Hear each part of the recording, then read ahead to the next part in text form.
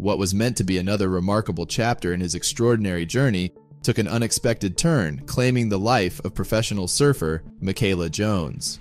Join us as we uncover the details of Jones's final ride, revealing the tragic and mysterious incident that unfolded beneath the ocean's surface and answering the questions that surround his untimely demise. Mikala Jones was born in 1979 in Oahu, Hawaii. Raised on the legendary east side of Oahu, he nurtured his love for surfing from a young age, honing his skills in the waves. At the tender age of 8, Jones embarked on his surfing journey, captivated by the allure of the ocean. Soon after, he ventured into the competitive realm, joining the 12 and under Menahuna age group, where his skills began to shine.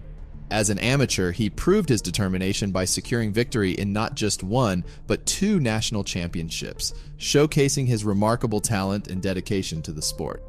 At the age of 16, Jones entered the Triple Crown, the longest-running and most prestigious surf event in history. Embracing a life of constant motion, he found himself rushing from one contest to another, driven by an insatiable desire to seek out the perfect waves. His wanderlust led him deep into the heart of South America and Africa, disappearing into the jungles to track down waves.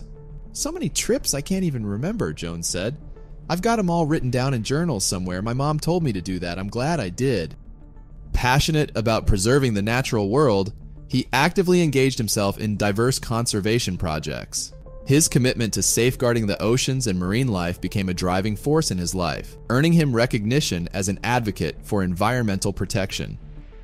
Beyond his environmental pursuits, Jones found love and happiness in his personal life. He is happily married and blessed with 2 children who share his profound love for surfing. Together, they form a family that cherishes both the serenity of nature and the thrill of riding the waves.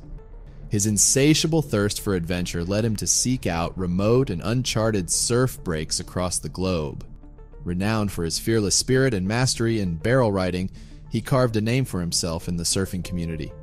He attracted the attention of sponsors such as Reef, GoPro, Dragon, and Channel Islands, allowing him to venture to surf hotspots like Tahiti, Fiji, South Africa, and the Galapagos Islands.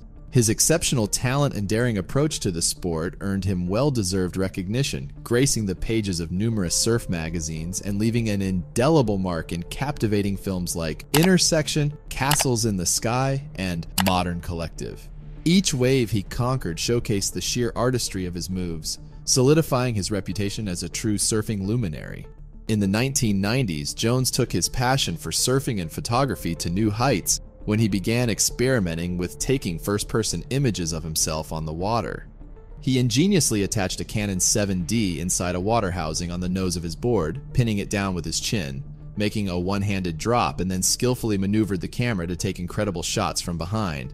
Later, he embraced the emergence of lightweight GoPro cameras, giving us breathtaking 360-degree views of his surf sessions, and he quickly became a sponsored ambassador for the company. "Mikala is one of the best barrel filmers we've ever worked with," says GoPro's creative director Bradford Schmidt. "It's not just how much time he spends in the barrel, but how conscious he is of the angles, the water drops, and the exact shot he's getting." Jones's breathtaking photographs captured the hearts of countless admirers on social media, where he gathered a significant following. His images often showcased his incredible surfing skills as he fearlessly rode inside massive waves, leaving viewers in awe of his courage. At the time of his untimely passing, he had garnered more than 50,000 devoted Instagram followers, a testament to the captivating beauty he brought to the world through his lens. Some of his photos were beyond spectacular, like the one on the cover of the Surfer's Journal, where he's seen in a wave tube with his arm outstretched, creating a mirror-like effect. It's no wonder photographers like Woody Woodworth praised him for his exceptional skills. "He was a humble artist. His pictures were incredible," said his father, John Jones. The love for surfing photography ran deep in the Jones family, with John Jones himself being a surf photographer during the vibrant era of the 1970s. He knew all the pros, and they'd drop by the Jones house often, creating an atmosphere of companionship and shared enthusiasm for the waves. Despite Mikala Jones' constant quest to find the best waves and chase them across the globe, he remained acutely aware of the inherent dangers that came with his unwavering passion for surfing. On one occasion, he encountered a near-drowning experience that led to a profound out-of-body encounter. In the midst of his daring ride, disaster struck as his rail caught, abruptly slapping him down on the face. The impact resulted in a burst eardrum, throwing off his equilibrium and leaving him disoriented, unsure of which direction to swim towards the surface. Reflecting on the harrowing experience, he recalled, "When I finally followed my leash, the whole sky was spinning around. That's right when the next wave landed on me and I blacked out." In that moment, Jones found himself in an ethereal state, as if soaring through the heavens, gazing down upon his physical body floating amidst the vast ocean. "I'm looking down at myself underwater and I hear my daughter's voice calling out to me, 'Daddy, come home!' Next thing I knew, I was standing up on dry reef." Miraculously, he made it back home safely, and the day his eardrum healed, he went back to the exact same wave. Soon after meeting his wife Emma on Bali, where he moved in the early 2000s, Jones gave up contest surfing. From his porch, staring out at the waves, there is nothing else in the world. He plays with his daughters and surfs 2 or 3 times a day. There are no desks or offices, no freeways or factories, just surfing. It's like a disease, but when you pull up at a spot you've been researching and the swell is there, the wind is right, and you're about to paddle out to empty perfection, that's what it's all about. That's where I get my fix. I love the travel, I love the surfing, but right at the point where the two come together, for me, that's the best moment. That's what I keep chasing. On July 9th, 2023, during a trip to the Mentawai Islands off the western coast of Sumatra, tragedy struck. Surrounded by fellow surfers, including his nephew, Jones eagerly awaited the arrival of waves, ready to immerse himself in the water. Among the sets that rolled in, an impressive 8-foot wave caught his attention. With patience and determination, he positioned himself skillfully to ride the wave, aiming for the powerful tube at its heart. He got the wave, pulling into the barrel, the tube, and he did not make it. The wave closed out. According to Aymar Abalera, the owner of the resort the family was staying. "Suddenly I received a call," he said. Jones had been injured. Despite the seriousness of the situation, Jones remained remarkably calm, alerting the people in the water that he believed he had cut his artery. With more waves approaching, 4 individuals in the water assisted him, but he had to navigate 2 more waves on his own. To minimize the risk of further impact, he removed the leash from his board and managed to get through the waves. Eventually, Jones was brought ashore by board and boat.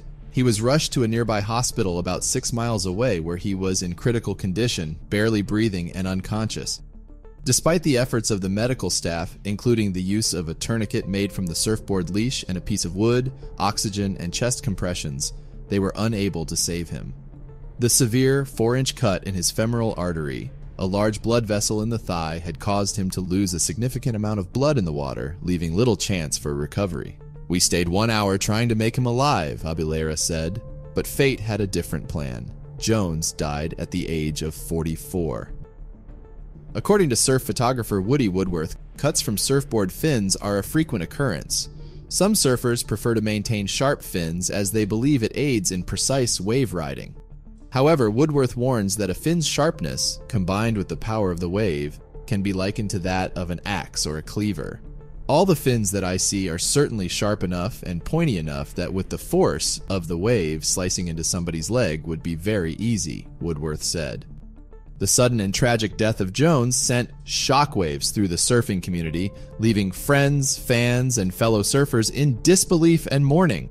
Known for his adventurous spirit, breathtaking photography, and exceptional surfing skills, Jones was an icon in the surfing world, and his untimely demise has left a profound impact on those who admired him. Following Jones's untimely passing, his daughter Isabella Jones expressed her heartfelt emotions in a touching tribute on Instagram. Alongside a photo of a young Isabella and her dad, she wrote, "I'm in so much disbelief right now, this doesn't feel real. I love you so much, Dad, and I wish I could give you one last hug. I wish you were still here with us. You weren't supposed to leave yet. This is too soon," her caption continued. "I wish this never happened and we could just wake up and go surf together tomorrow morning." Despite the devastating loss, Isabella found solace in knowing that her father departed while pursuing his greatest passion. She thanked him for imparting invaluable life lessons and being a constant pillar of support. Also, she shared that although his loss was devastating, she was happy to know that her father died doing what he loved the most. Mikala Jones' legacy lives on through his iconic surfing shots and unforgettable moments on the waves. He was not just a surfer, he was an artist who painted breathtaking masterpieces with every ride. Just look at all the guys on tour still surfing into their 40s. I've got plenty of years left.